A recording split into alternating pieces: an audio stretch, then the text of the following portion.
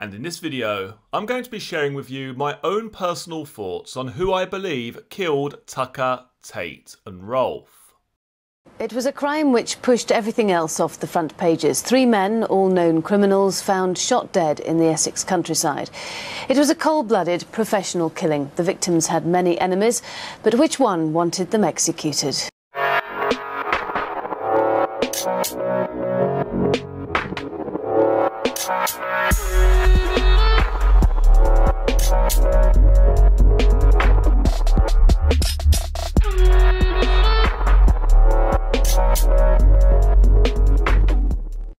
And welcome back to a new video on the Essex Boys case. As always, if you are enjoying the content, please do give the video a thumbs up.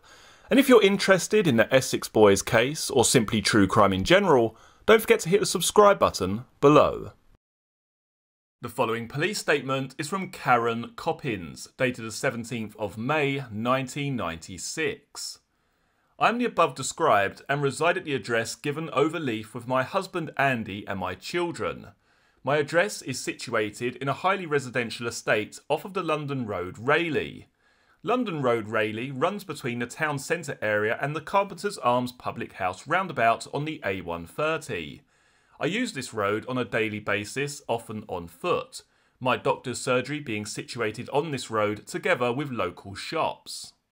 I have a keen interest in cars, particularly nice looking cars, and whilst out and about I pay what may be considered unnatural attention to them. Towards the end of last year, 1995, I recall I was walking along London Road towards the Traveller's Joy public house on the southern footpath, effectively against the flow of traffic. I believe about 5 or 6 p.m. in the early evening, I recall seeing a dark-coloured Range Rover driving towards me in the general direction of the A130. My attention was drawn to this particular vehicle because I like Range Rovers, and this one looked in good condition. It stood out to me. It looked a top-of-the-range flash car. As it drove closer towards where I stood, my eyes were drawn to the person sitting in the passenger seat. We made eye contact and he appeared to be staring right at me. This male was smartly dressed, what appeared to be a shirt and jacket. He was a large man with receding hair who appeared to be in his late 40s. I recall the shirt he wore was definitely white and the jacket was dark. He appeared pale and was not particularly good looking. The driver was also a large man. As the car got closer and past my position, I noticed the car was full, with at least one other large man, but I'm fairly certain 2 large men in the back seats. I averted my gaze as it passed me because the front passenger was still staring directly at me. I went about my business, and when I returned home, I made mention of seeing this Range Rover to my husband during conversation. I thought nothing further until the following day, or possibly 2 days later, when I saw a news bulletin on the television. I saw an item regarding the murder of 3 men in Rettendon. I took particular attention because when the news first broke through the local newspaper, I was told my husband knew one of the men, Pat Tate. During the television item, I saw a dark-coloured Range Rover on a low-loading vehicle.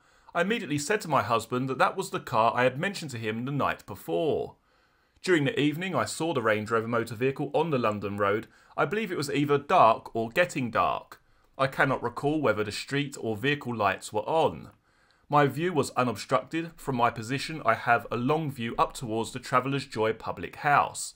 I wear corrected vision spectacles most of the time, and certainly would have worn them when I left the house.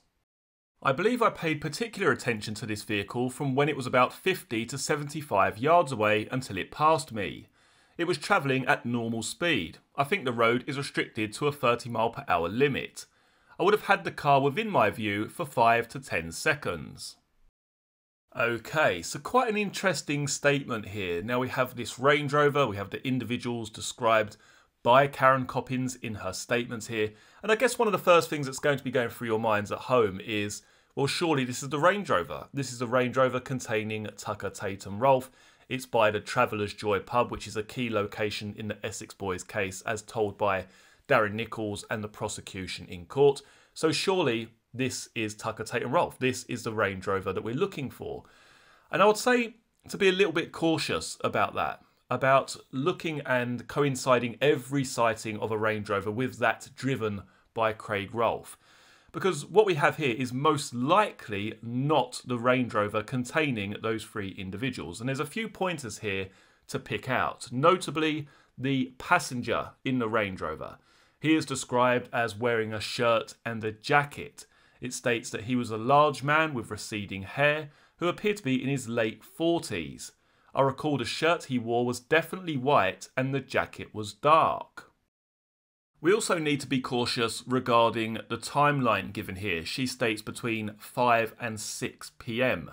Now, according to the statement of Donna Jaggers, Craig Rolfe dropped her off shortly before 6 o'clock. We've got Tucker being picked up around 6 o'clock. So, to me, we're not looking at the same vehicle here. We're not looking at the same Range Rover as that driven by Craig Rolfe. Another thing which did flash through my mind, however, was this front seat passenger again. This description of someone in their late 40s, receding hairline, smartly dressed with a shirt and a black jacket. I guess the only person I could have attributed that to would be Michael Steele. But then again, you would need to ask yourself, why would Steele be in the front of the Range Rover and then somehow change to the back of the Range Rover? Because obviously when the Range Rover is discovered down Workhouse Lane, we have Tucker, who's actually in the front passenger seat, Rolfe, who is driving, and Tate situated in the rear of the vehicle. Now, where I believe this gets quite interesting is that if we're really honest with ourselves here, if we're truly honest with ourselves in the way that we look into this case, most of us are either focused on the events put forward by Darren Nichols, as in the Range Rover travelled down Workhouse Lane with Michael still in the back and Jack Womes waiting in nearby bushes by the locked 5-bar gate. We either sort of run that scenario through our mind, or we may be even fixated on the story put forward by Billy Jasper, that these individuals were killed at around midnight. What we tend to not do, however, is look at an alternative to that. We seem to be fixated on these 2 possible versions of events. Either they're completely guilty, or the Billy Jasper theory is correct, that they were killed at midnight. Now, for me, neither of these scenarios is wholeheartedly correct. So what is my own personal belief in terms of who is responsible for the murders of Tucker, Tate and Rolfe?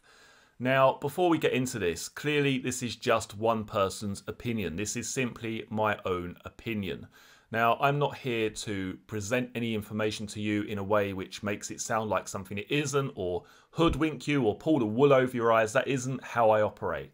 What I like to do in my videos is to present the factual evidence with a little bit of theory alongside it, my own interpretation of what those statements may mean, and really I allow the viewers at home to interpret those statements as they see fit. But this is a common question that I get asked probably around 3 or 4 times a day in the comment section to my videos. Crime scene to courtroom, who do you believe killed Tucker, Tate and Rolfe? Now, this question isn't as easy to answer as it may sound. As I said earlier on in this video, we often get fixated on the story put forward by Darren Nichols, or a lot of people are starting to buy into this tale told by Billy Jasper. But for me, we're looking at a third party here, a mystery third party who's concerned in the deaths of Tucker, Tate and Rolfe. One thing I can say categorically, however, is that I do not believe that Steele and Womes are the shooters.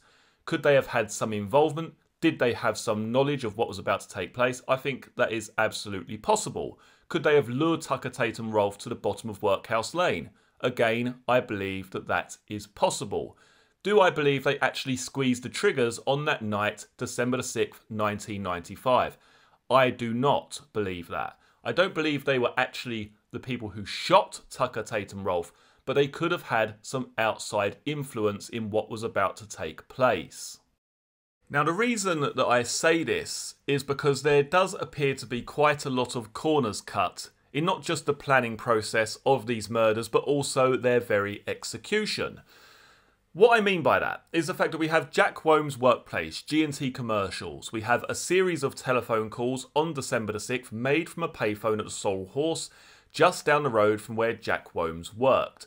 Those phone calls went to Tony Tucker's mobile, and by all accounts, they were the calls which arranged the meeting for later that evening. So already here, we've got a linkage between Jack Womes and Tony Tucker, or even Michael Steele and these individuals, depending on whoever was making those phone calls.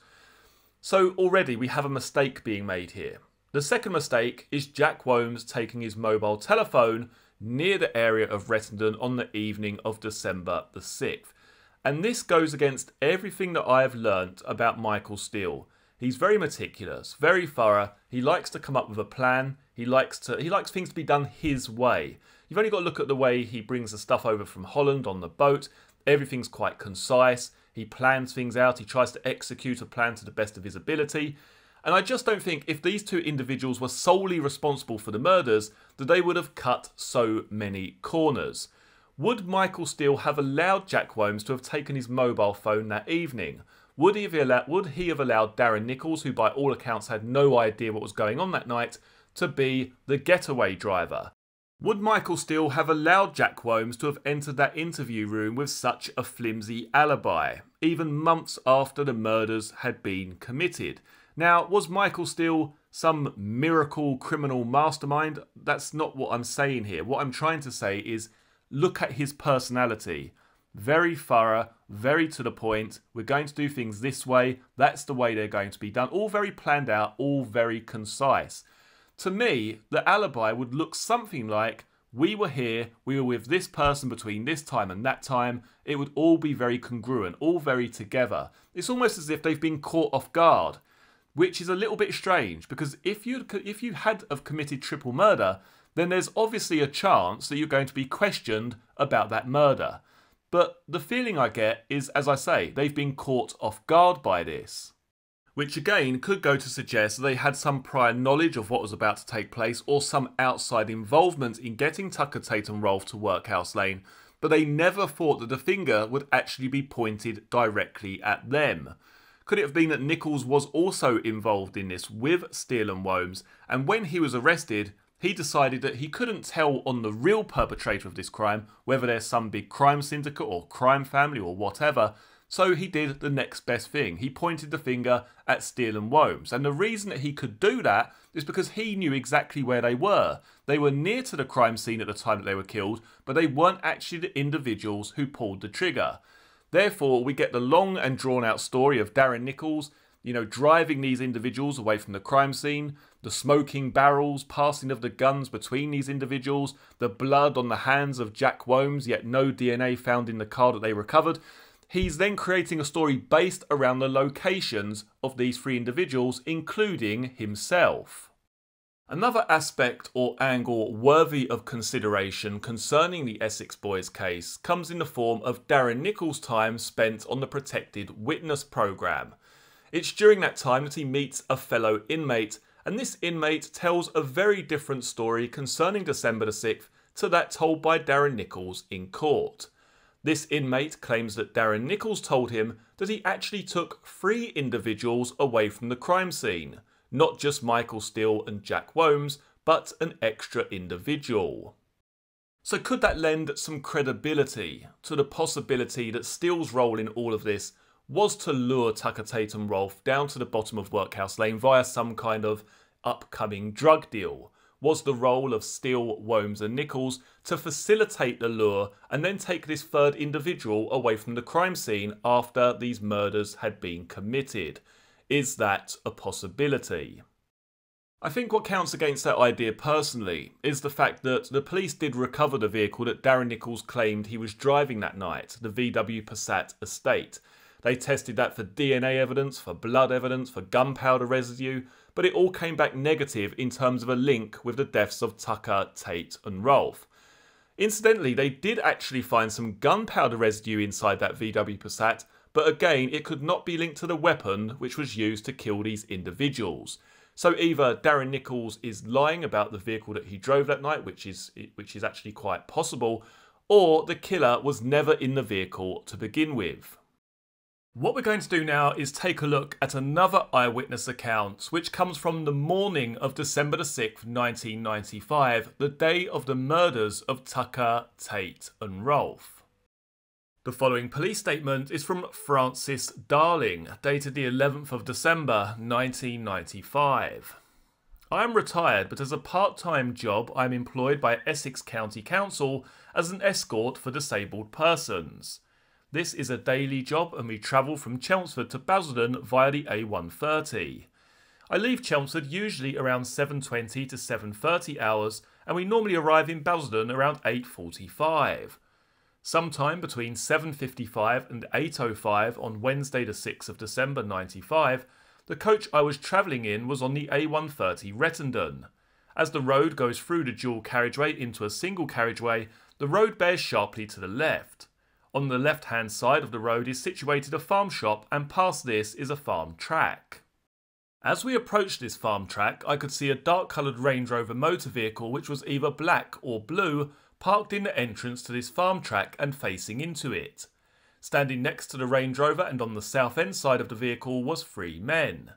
I can only describe these men as all wearing dark clothing, and the one who was standing nearest to the Range Rover was taller than the other 2 and was wearing a hat. It appeared as though the vehicle may have broken down and they were waiting for someone and had been broken down for some time. I do not believe I would recognise any of the men again. I only saw these men for about 2 to 3 seconds as the bus passed them, and I had a clear and unobstructed view of these men.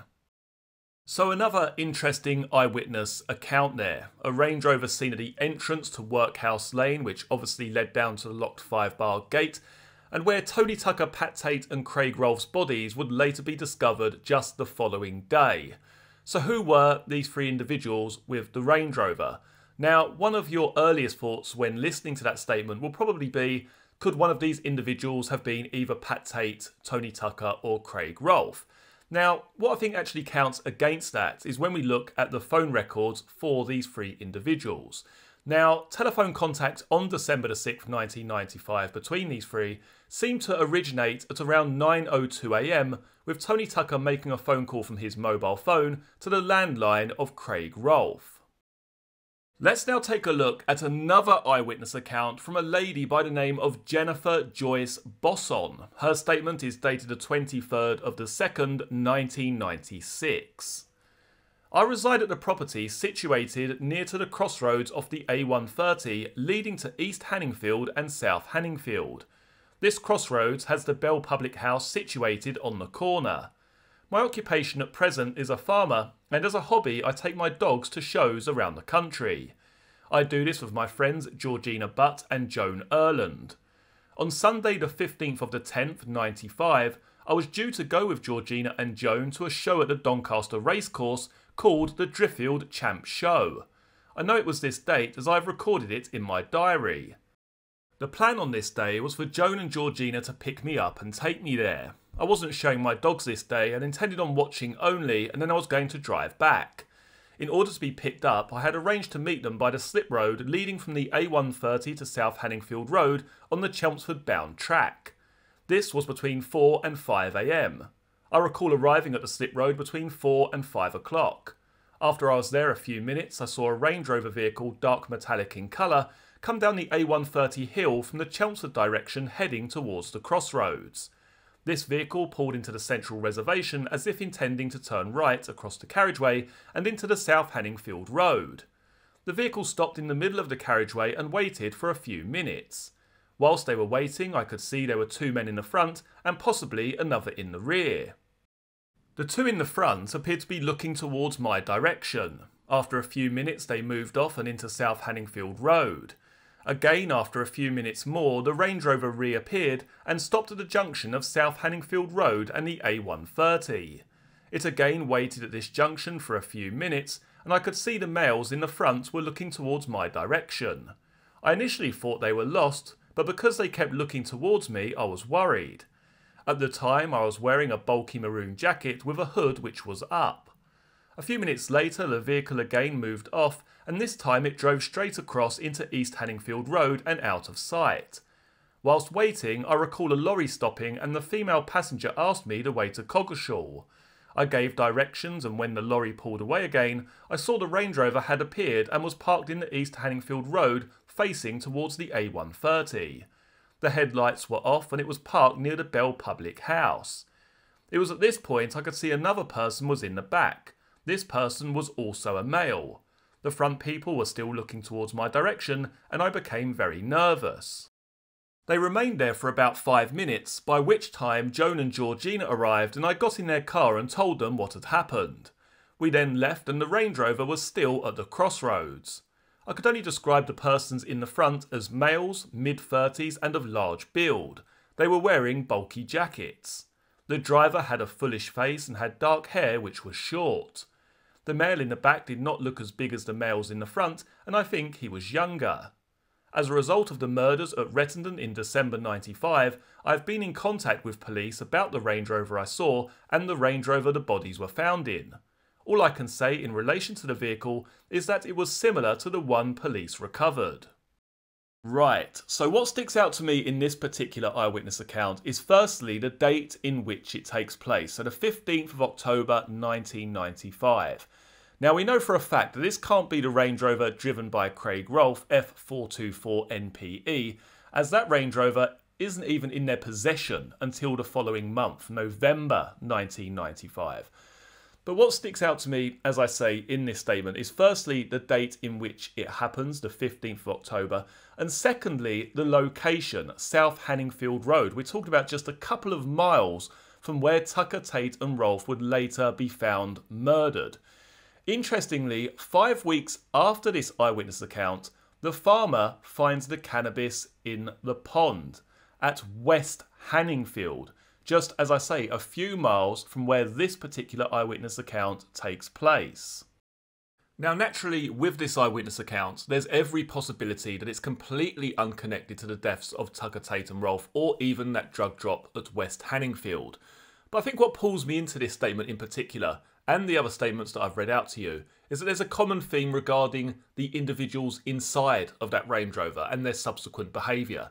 We had the first statement that I read out to you earlier from the 6th of December, the evening of the murders of Tucker, Tate and Rolfe, which described that woman walking along the main road, the Range Rover passing her, the passenger glaring at her, her feeling quite uncomfortable by that whole situation, and it almost seems mirrored by what this other lady is experiencing back on the 15th of October.